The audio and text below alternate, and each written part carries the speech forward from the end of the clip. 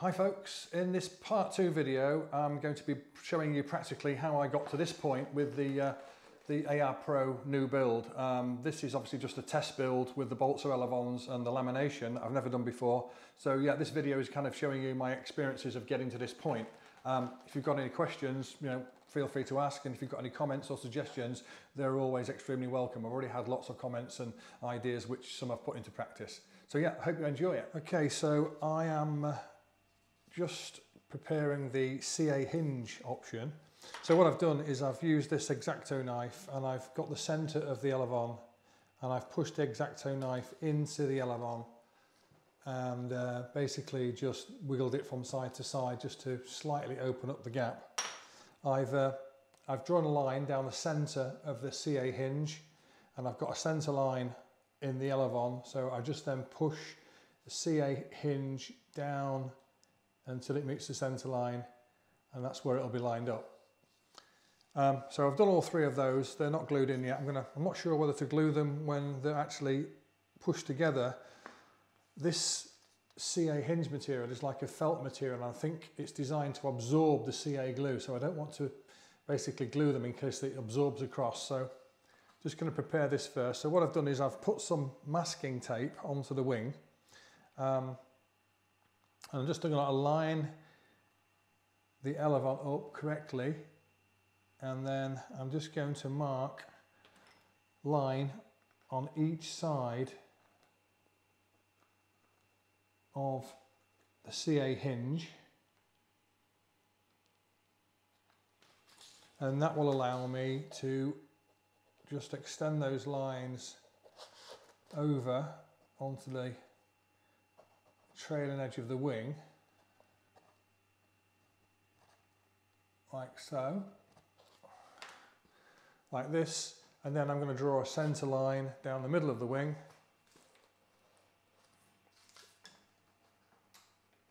so I'll just measure the distance.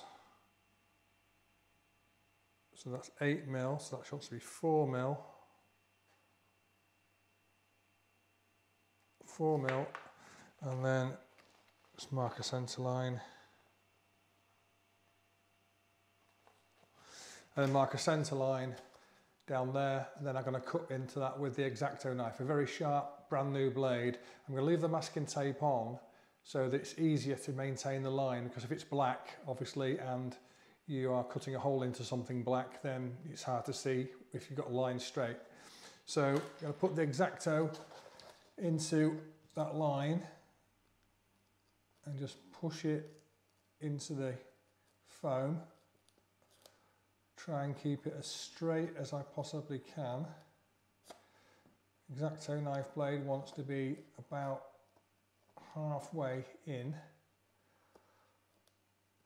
Okay, so that's done that. I'll take the masking tape off at the end, just make sure I've got that. So let's just see if that, I'm going to take these other two out because I've not cut holes for those yet, so I'll pull those out.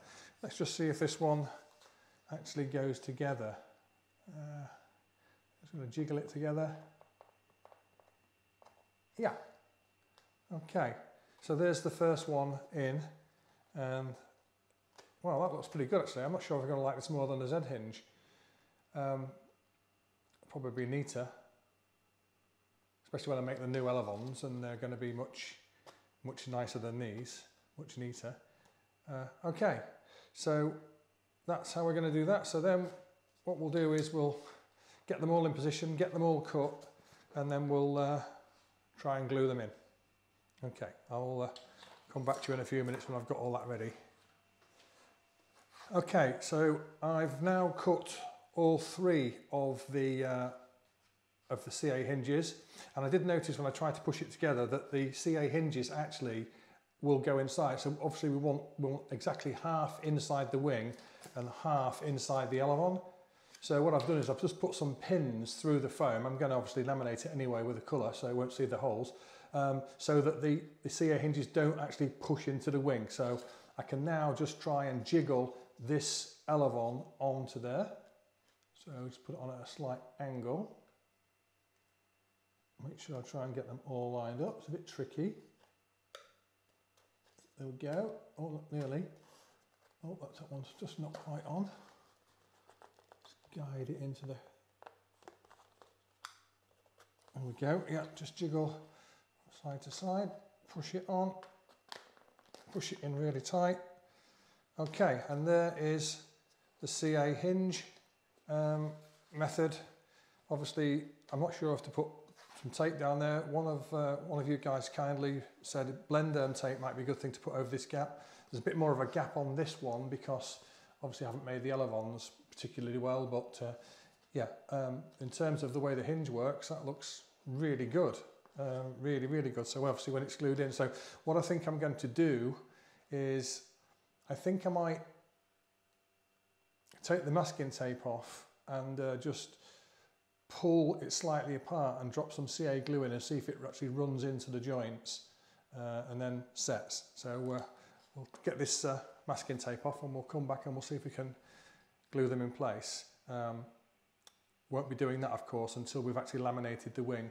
And this white stuff that you can see on the wing is actually this this brush-on adhesive, which smells really bad, and if you're going to do it, then you really need a really well ventilated place, because I was starting to feel a little bit high actually in here. So yeah, laminate the wing next, and then we can put these CA hinges in.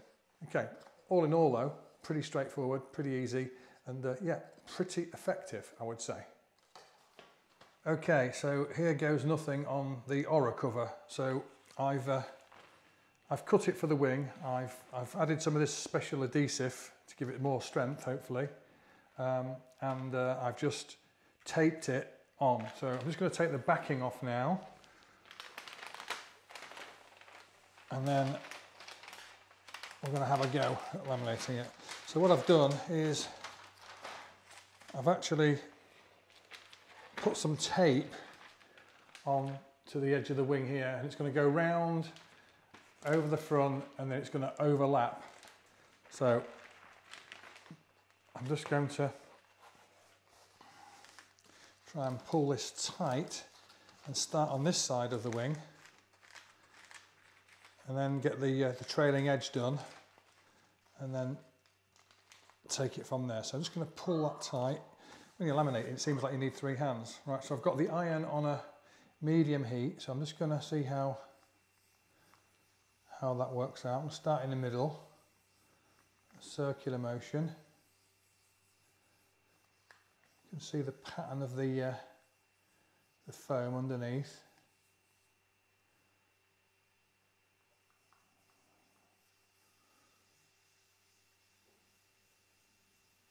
Okay, maybe it needs to be a bit higher the heat. I'm going to turn it up just a fraction.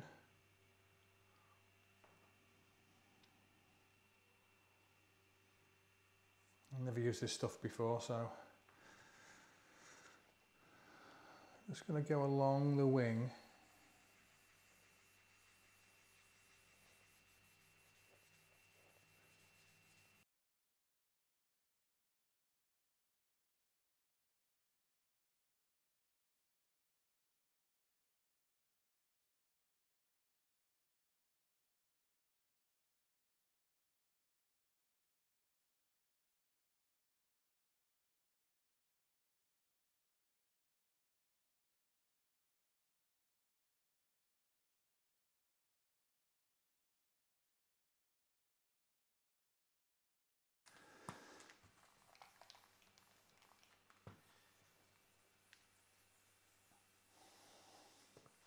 Right, now I'm going to pull it really tight to get this edge done. So I'm just going to, whoops, there goes the servo tester, and pulling it towards myself so I can get a real nice sharp edge.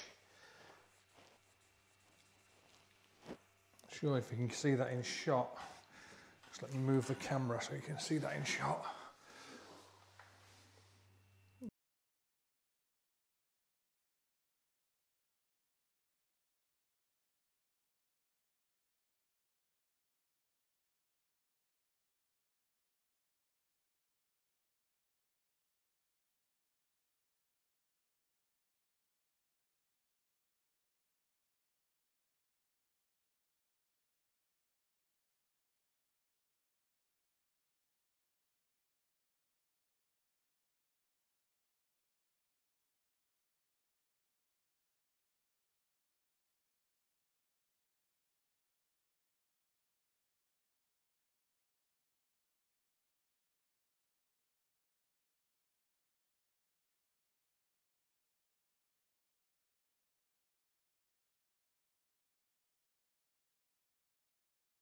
Okay, I'm going to continue with this because it's obviously going to be quite boring you watching all of this. So I'm going to go up to the top, yeah, over the leading edge, and when I turn it over on the other side and I'm going to do the join where it overlaps, I'll come back.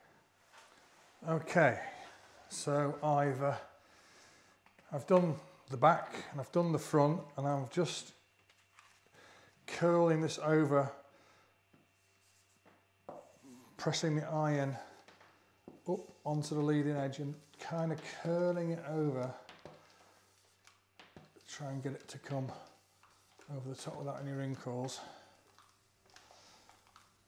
smoothing it into the indentation where the decals go.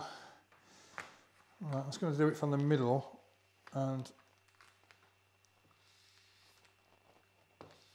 pulling it tight to the overlap. So I've got it overlapping, so underneath the wing, so the join is underneath and not on the top, and obviously the outside is overlapping the inside, so the airflow is flowing over, not against the join. So just pull that up a little bit because I want to keep that nice and taut.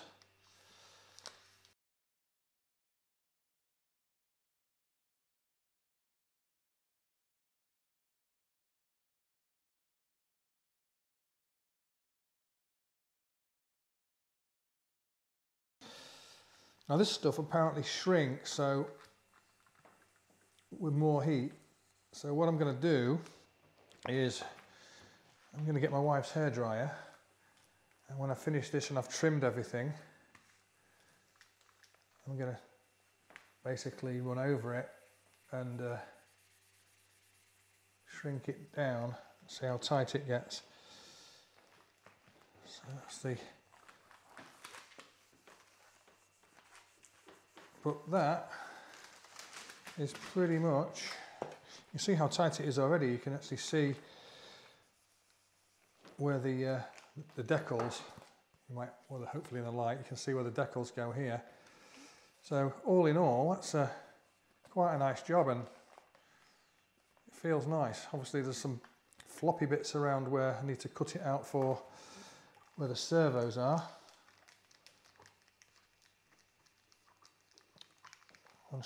Actually, I'm going to see if I can shrink those in place with the hairdryer. See how tight I can get it. So that's pretty much the first one done. Before I shrink it, I'm just going to go around carefully with a knife and just trim these edges off as neatly as I can, so that when we put the winglets on and we attach this to the fuselage, we get a nice clean edge without seeing any mess.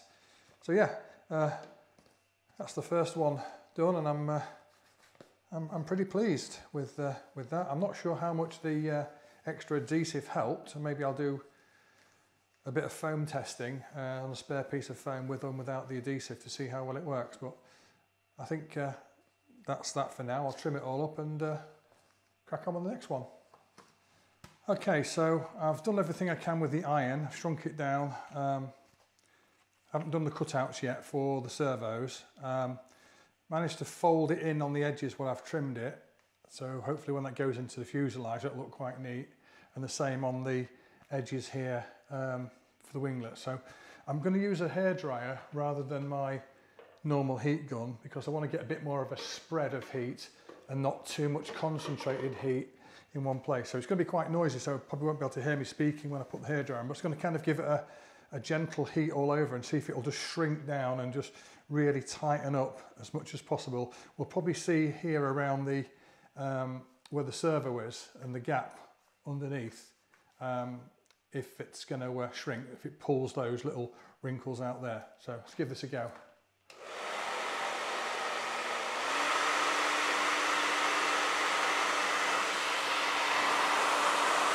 It's quite hot.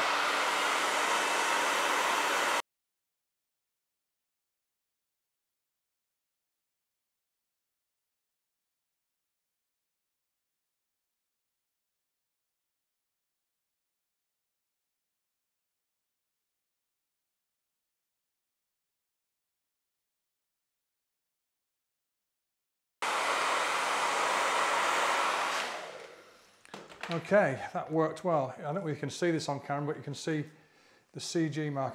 Yeah, there. You can see the CG mark has appeared as it's shrunk around it. You can see where the servos go, and you can see the hatch cover, the blanking hatch cover. So it's really tight. And actually, I've got to say, for my first attempt, and this is Oracover, with the extra adhesive, this has come out really, really well. I'm really, really impressed with it. And it feels a lot more rigid. So I've just got to cut these sections out here for the servos, and then what I might do is I might try and put a decal in the front of here and see how that sits, and see how decals stick onto the Oracover. Okay, let's go and do that. Okay, so got the second wing done in the Ripmax film, and comparison between the two. The Oracover, I would say, goes on slightly easier. The Ripmax film, it seems to be a little bit thinner, and it's a bit more tricky to get on without the creases. That said, the Ripmax film does seem to adhere better using the Oracover adhesive. Actually, I've got a piece here. In fact, maybe turn this lamp on, it might be easier to see. This piece here, so this is the, on the left here, is the Ripmax film. This is the Oracover film. So I've used the Ripmax film with the Oracover adhesive, and just see how it sticks. It's quite hard to pull off. But the Oracover without the adhesive, it peels off really easily. Fair to say that this Elevon hasn't been treated, it hasn't been sanded, so it's not going to be adhering as well as it does onto the wings, where I sanded them with wet and dry. In terms of the final appearance, I think that when you put the hairdryer over the Ripmax, it actually it tightens up much more than the Oracover. The Oracover, you know, in places it still feels a little bit, not loose, but certainly not as taut. If you look here on the, where I haven't cut the servo out yet on the Ripmax covered one, that's tight as a drum after you put the hairdryer on it. And you can see that the CG mark is quite a bit more pronounced, hopefully, on the Ripmax one than it is on the Oracover one. So they're both really good, but for me, I think moving forward, because of these properties of the Ripmax, and of course the price, £8.99 compared to £33, I'll be running with the Ripmax. Both are quite easy to put into the edges, so when you get, you know, your fuselage, and if you can put the iron, you can actually iron those edges in quite nicely. When you insert into the fuselage, you do get a really nice, super neat edge finish. So yeah, I'm quite pleased with that. So I don't know whether I'll try covering a fuselage or not, maybe the underneath with some clear to protect it from landing, but this might be quite difficult to do all these curves, even with the Ripmax. But yeah, it was wings mainly that I wanted to get done, so those combined with the balsa Elevons is what we're really testing in this part of the series. So we'll do that. And finally, just regards to the decals that I usually use, the next thing I'm going to do is going to put some decals in here, see how they fit, and then probably put some Gorilla Tape. The stuff that I use is this Gorilla Tape, clear Gorilla Tape, really strong stuff, and put that over the leading edge to give it even more protection on the leading edge. So yeah, we'll put some decals on and see how they stick onto the Ripmax and the Oracover, and we'll come back and check that out. Okay, so I've done a little test with the CA hinges. So I inserted the hinge into the slot on this old foam Elevon, and I put a little bit of this really thin CA. I've got two types. I've got this super thin 1 to 3 second cure, Insta-Cure, Bob Smith Industries. I use that, and it really is like water. And I've also got this one, which is super gold. This is supposed to be foam safe, but I've tested this one. This one's also foam safe, and this is 3 to 5 seconds. So I'm going to use this one because it's super thin like water. And what I did was I put the CA hinge into the foam, and I just put a couple of drips on, and you could see on the CA hinge it just absorbed it like a paper towel. So that's the reason why these have got felt on them, I guess. So what I'm going to do is I've fitted the CA hinges on this Elevon, and it's all in position. I'm going to just basically flex the Elevon and put a couple of drops on each side, and then I'm going to push it together. So I'm going to have to be fairly quick with this, and hopefully, fingers crossed, that will work out okay.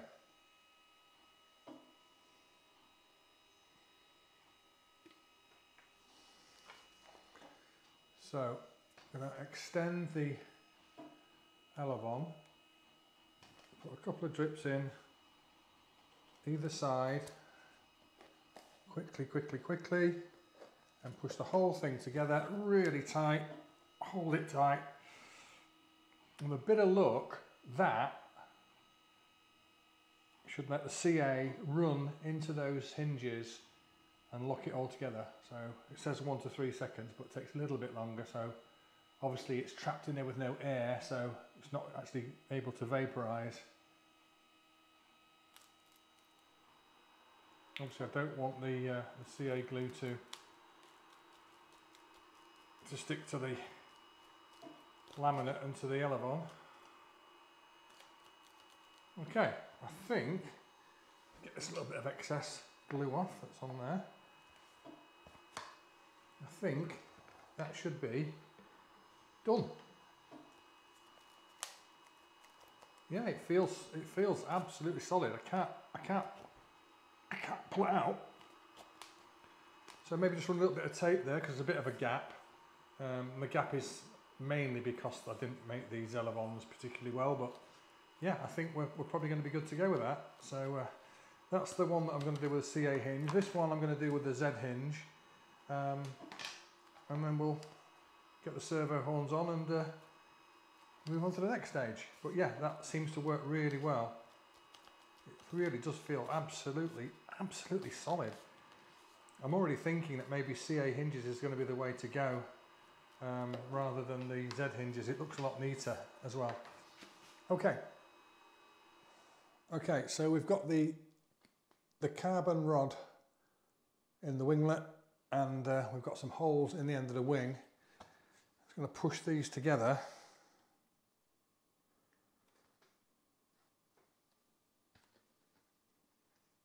Really carefully. These are old wings, so these winglets have been broken off. Just bond that. I've just used U-Hoo pour on that, and I've just used it in the contact method. But I did fill the holes with E6000, so hopefully that will work nicely. So I'm just going to push now with a, just going to push the pins in to the wing. That's nice.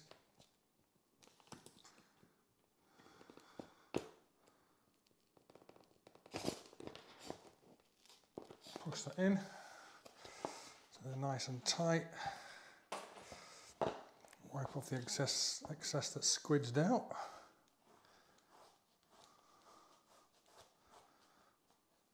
Okay, so those winglets, hopefully, when that all dries, should be a little bit stiffer. We'll see. So we've got the Elevons on, got the horns on. This is the one with the CA hinges, and they're absolutely rock solid. I did notice with the Z hinge method, which is on this one, that you cannot actually still